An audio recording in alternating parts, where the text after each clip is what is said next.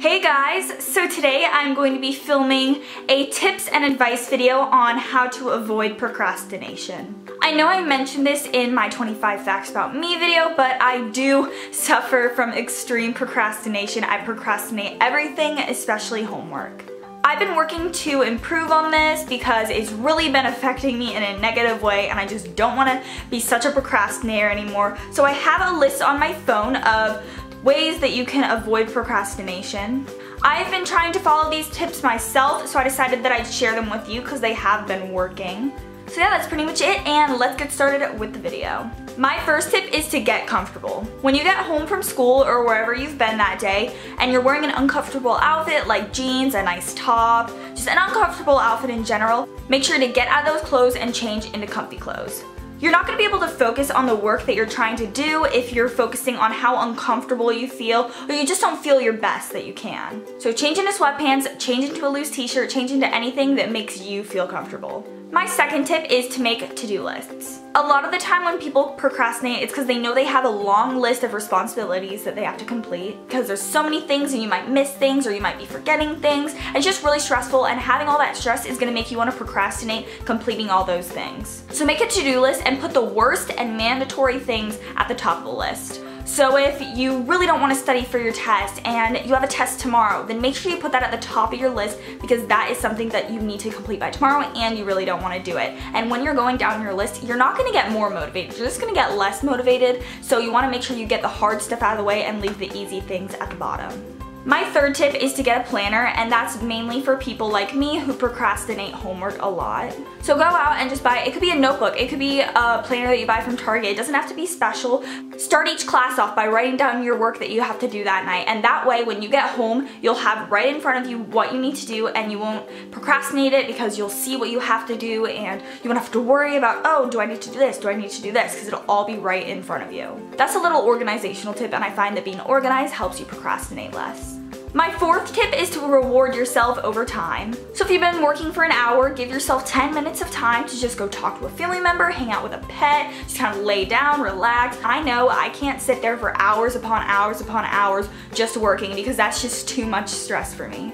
That way, when you're done with your break, you'll be able to sit down and have a fresh start and you'll be ready to continue what you were doing before. My fifth tip is to avoid distractions until you're finished. I know I said to reward yourself after long periods of time, but I do not recommend rewarding yourself by going on your phone, watching TV, going on your laptop, or going on any electronics in general. If you're on your device for that short period of time, you're not going to know when to get off. I don't know about you, but I'm going to scroll through Snapchat, I'm going to scroll through Twitter, I'm going to scroll through Instagram, and then I'm going to watch some YouTube videos. And by the time you're finished on your phone, you've wasted like 2 hours. So just don't touch any electronics or something that distracts you a lot. That way when you're finished, it will have taken a lot less time to finish your assignments, and then after you're done, you can go on your electronics and not have to worry about getting off them in a certain amount of time.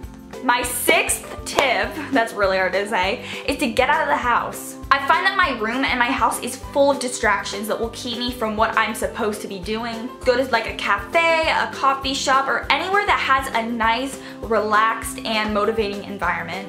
For example, if you want to go to Starbucks, you can go there and you can get a drink and you can just sit down for a few hours and get all your work done. I know that a lot of people go to Starbucks to work, so seeing all those people working around you will really motivate you to do what you need to do. Unless you go on your phone, there's nothing else really to do than to complete your work. Like I said, avoid going on your phone until you're finished. My seventh tip is to hang out with friends. This can either be a really good thing or a really bad thing. Starting with the good thing, you'll have a friend there to motivate you while you're doing your work and keep you on track so that you're not doing other things. If you guys are both studying or working on the same thing, you can help each other out if you have any like struggles, because I know if you're struggling on something, you're not going to want to do it and you're going to push it to the side and just avoid doing it. But on the other hand, having friends can be a distraction if you guys talk, but really, I really recommend that you guys just sit down, you do your work, and then afterwards you can go hang out or do whatever you want, and it's making the best out of your situation if you have a good friend with you. My eighth and final tip is to have a routine. A lot of times when people procrastinate, it's because they don't know when they should start their work. So if you set a routine that you follow every single day, for example, if you're coming home from school, first you can eat your snack, then you can go do your homework, then you'll have dinner, then you shower, and then you can relax and then go to sleep. That's just an example of a routine. That's what I'm trying to work on doing. But if you follow that routine, you'll know that right when you get home and you're done eating your snack, you start your homework. And you won't want to start any later, because then you'll be off your routine and you'll be really upset with yourself. So it really just motivates you to not procrastinate and do your work when you know you're supposed to. Routines make me feel really organized and really just happy with myself. And then in the end, I get to use my relaxing time to go on my phone, go on my laptop, and then I can go to bed and feel nice and ready for the next day. So yeah, those were all my tips on how to avoid procrastination. It's really just such a good feeling when you get your work done, and nothing beats it. I know it's the most relieving thing when I do. But yeah, that's it for today's video. I hope you guys enjoyed, and I'll see you in my next video. Bye guys.